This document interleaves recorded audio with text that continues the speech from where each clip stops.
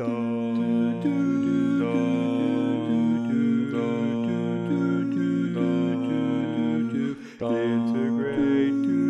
now and then I get a little bit sad because my math still comes out wrong. Every now and then I get a little bit tired of integrals in so many years. Every now and then I get a little bit nervous that the function can't be solved for one.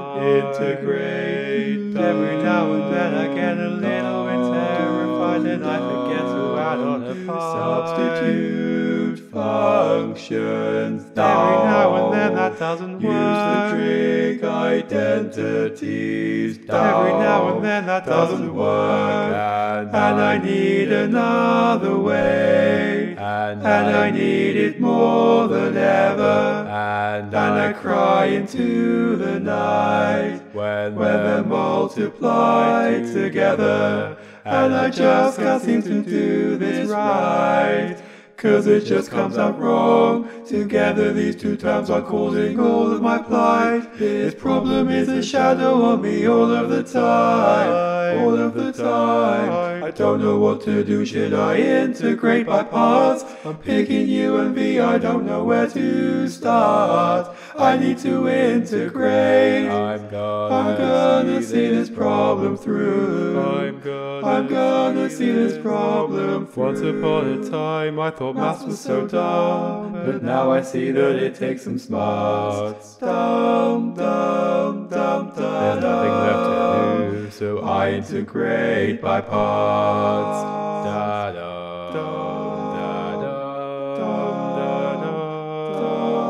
Once upon a time there was light in my life, but now I integrate in the dark. One thing left to do, so I integrate by parts.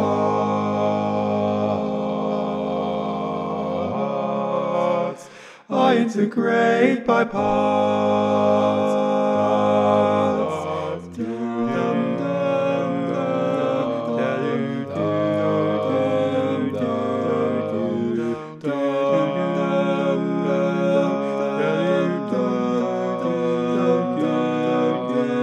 How'd you do integrals? Every now and then I go with How'd you do integrals? Every now and then I go with parts. And I hope I get it right. And I hope I get the answer. And if I only use my mind, if I can do two functions together. For when substitution doesn't work and trig makes it worse, together these two functions make it seem too hard. But integrate by parts as your trump card. I don't know what to do, so I'll integrate by parts. UDV and VDU make math look like art. Do. I really need it tonight. When the integral is just too hard. The integral is just too hard. Once upon a time there was light in my life, but now I integrate in the dark. Nothing left to do, so I integrate by parts. I integrate by parts.